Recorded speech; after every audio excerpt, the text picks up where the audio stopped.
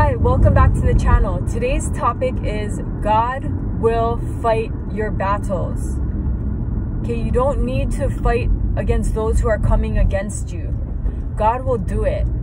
Okay, God is the Most High God. He created everything. He created everything in this physical realm. Everything material that we see, the earth, the trees, the sky, people, animals, things that are man-made are made from materials that God has created. He is the creator of all things.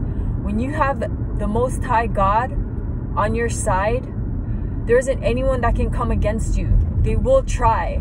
They will absolutely try. But leave it to God. Don't seek revenge for yourself, because that is of the world. And I used to be like that. Okay, I used to try to get my own justice. But the best justice comes from God. Okay, and sometimes it happens within seconds. When you leave it up to God, He will recompense you in seconds. Sometimes minutes, sometimes hours, sometimes days, months. Sometimes it takes even years.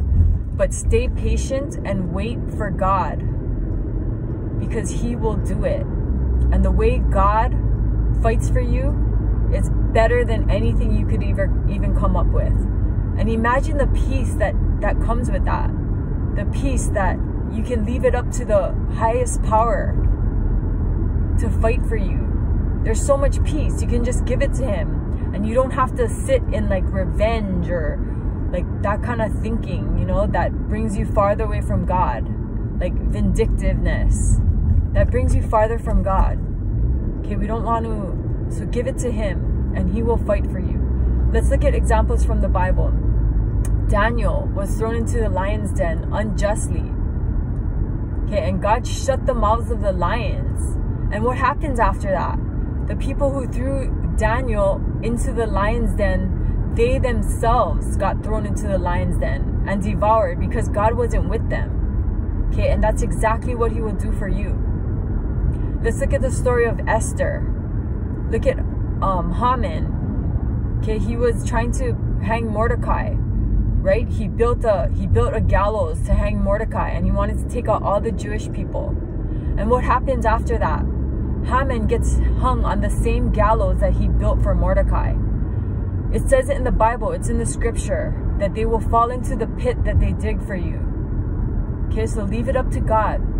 Let their own wickedness come back upon them, because that's what will happen. The thing is, whatever and that's another biblical principle, is we reap what we sow. If you reap good things, you have good things coming back to you. Blessings, goodness. Okay, if you reap evil, what do you think is going to come back upon you? Okay, so stand on these biblical principles. Like, remember the stories in the Bible. Okay, think of Joseph. Joseph went through a lot of injustice for a very long time. But look what happened. At the end of it all, he became second in charge of all of Egypt. Okay, he was put in a high position in front of his enemies, his brothers who threw him into the pit and who sold him as a slave and initially wanted to kill him, his own brothers. Okay, they had to come to him for food because of the famine in the land. They had to grovel and kneel before him, just as he's seen in his dream.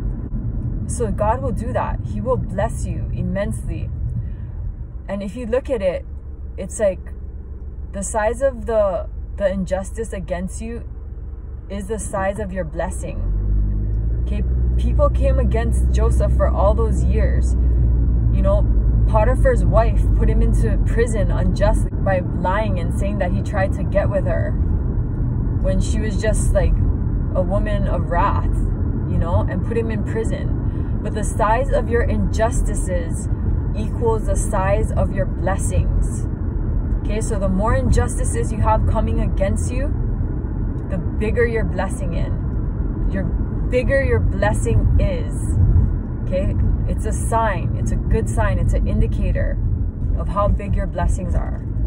So hang in there, pray to God. Hi, Lord. Pray to God. Put Psalms on. If you're going through something, put Psalms on 24 hours. Because David had a heart for God. Keyword, heart or words. Heart for God. And because David had a heart for God, God fought all of his battles. And he never lost a battle. That's why Psalms gets God's attention to fight for you. People are coming against you, doing evil, wicked things. Put on Psalms. Put Psalms on. 24 hours if you have to. Read Psalms. Okay, remind God that He's the Lord of hosts. He's the Lord of hosts of heaven's armies. And heaven's armies are huge. And they way surpass the armies of darkness. Okay, and remind Him of who He is and who you are, that you're His child and that your Father will fight for you. And just ask Him to do that. Say, God, you're the Lord of hosts. Please fight for me. Pray. Put it in your prayers. Okay, and let Him do it. Leave it to God. Don't try to do it in your own strength, because God can do it so much better, and He will. Okay, I've seen it. There's been so, like, I was like, God, how can you fight against all of these people? And He did, and He does, and He'll do it for you. Okay, He will do it for you, because if you're God's child, you know, the wickedness in the world is coming against you. But remember, Jesus has already overcome the world. Read that scripture. Okay, He has already overcome the wickedness of this world. So they are already defeated. You're victorious in Jesus Christ. That's why I dedicated this whole channel to glorify Him, because He is that big of a deal. Okay, glorify Jesus. Remember, He is victorious, and that as a believer, we can stand in His victory. Okay, God, Jesus, the Holy Spirit love you. The bunnies and I love you too. See you in the next video.